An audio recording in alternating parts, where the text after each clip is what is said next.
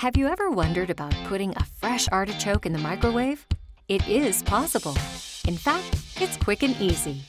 Cut a rinsed and trimmed artichoke in half. Rub with lemon to prevent browning.